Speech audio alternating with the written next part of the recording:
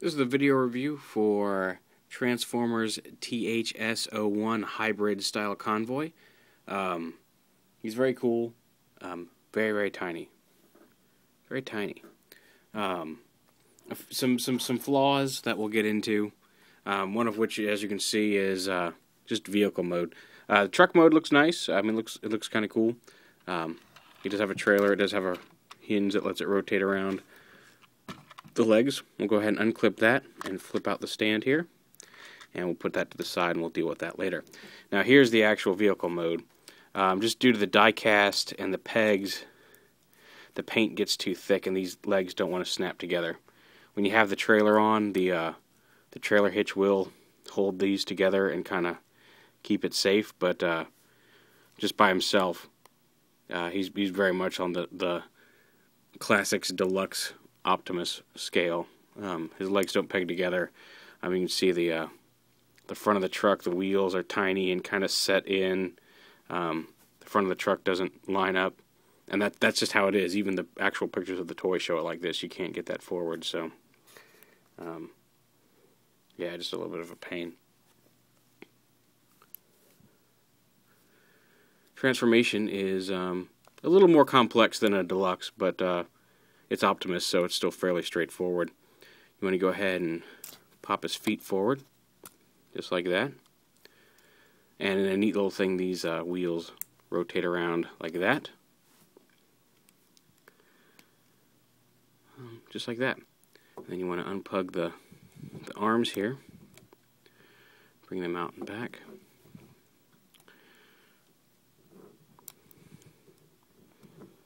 Yeah, does not want to unpeg. There we go. And these just kind of fall off all the time. These just kind of friction peg onto his arm. Just like that. Then you want to come up here, and if you look under here, this is the part I'm worried about. I may not be able to transform him for much longer because these are supposed to flip out like so. This is coming off. You got to rotate the wheels up into here, but if you see, there's a stress mark. It came this way. Let's see if I can get it to focus here. There's a stress mark right here on the piece. This whole tab is about to just crack off, and that's one of the tabs that keeps it attached to the pole. So that's kind of a shame. I may be able to glue that on, but we'll see. But anyway, if they stay on like this side does, you just want to refocus that. There we go. You want to rotate the tire up into here, and then rotate it up like into the body like that. And again, we'll pretend we did that over here. Snap this back on, hopefully without cracking that off. If I can just wait until I get home. I just noticed the crack here. If I can just wait until I get home, I might be able to get a dab of super glue on there and keep it from completely crapping off on me. Come on. Just stay on. Just stay on. Stay up. Then you rotate. Then you want to, you want to open up the chest here. And then you rotate the bumper around just like this, and then flip this in and around like that. You want to get this so it's all the way flat.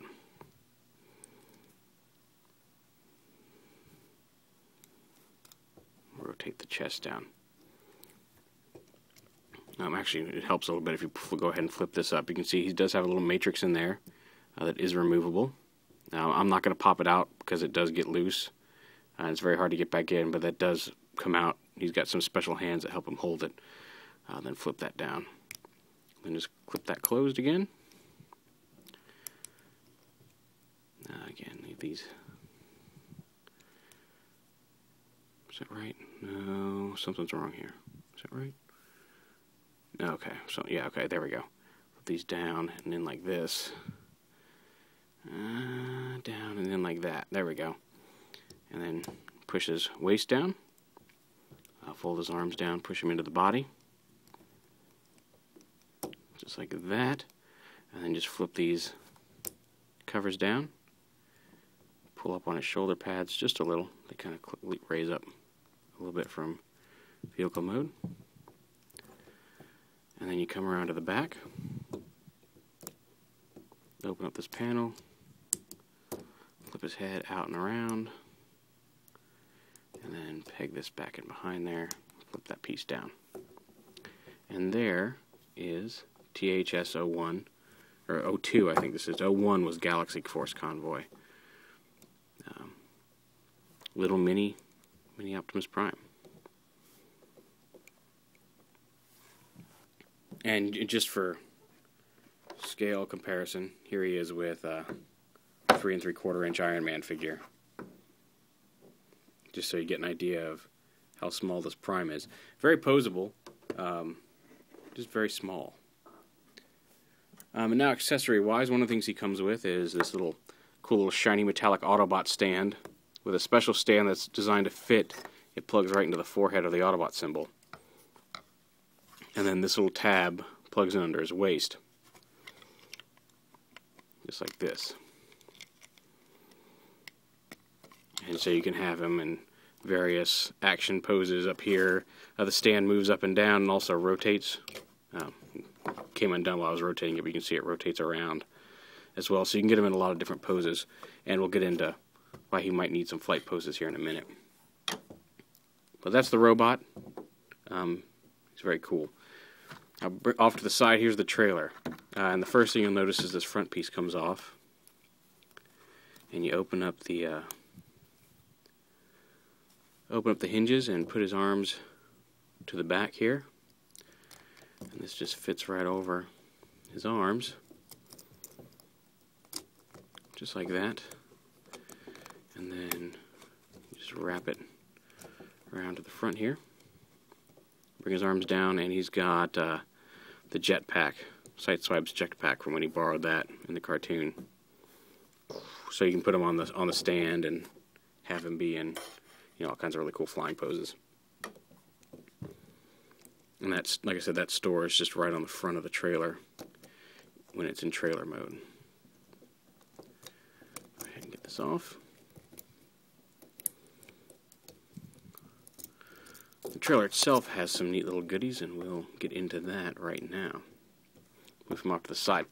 Now the trailer is really kind of cool because when you open it up, you open up the back doors here, and when you open up the trailer, the little legs on the side automatically fold out to support it, which is really nice. There's a little button over here that if you push, pops out the ramp. Also nice. I don't know why this side is sinking lower than the other, but whatever. And then you have the standard, and here's roller with the gas cap and attachment, and the wire is a bendy wire, so it's stiff. It's not just a rubber hose like the old one. It is a stiff wire there. And there's a little translucent red piece there, which is cool. His wheels turn. You can turn. So yeah, he's got some maneuverability there. It has the standard drone, a little repair drone that also you can pull out some handles and have Optimus hold on to and use them like a machine gun assembly, which is kind of cool. Also, there's storage space for his prime gun, and you can pop his hands off and give him the axe. And then the gun right there, just flip the handle down. And he's got his rifle, which he can hold in his hand. There we go. So yeah, pretty cool. And then you can also, like the other things, you can stand this up as a repair bay for Prime. Yeah, there we go. But make sure not to activate that. There we go. You can have him standing here with the diagnostics drone down here working on him. And again, you can store the axe over here, the gun over here. And then there's two little trays here that open up, and they store some different hands for him. Each side has a fist with a little groove in it that you can put the matrix in. An open hand, and then one hand has a pointing hand, and he's got another fist. His right hand has a one that with his finger pointing, the other one just has like another open fist, like he's already got on his